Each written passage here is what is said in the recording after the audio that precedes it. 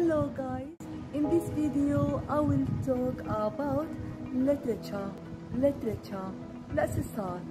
Literature is one thing that makes me very happy. I have loved books of all kinds since I was small.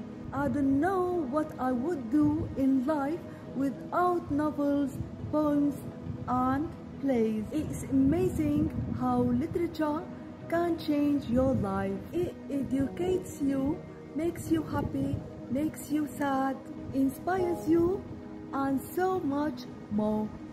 I think I'd be a completely different person without it. Literature has been a big influence on my life, perhaps as much as my friends.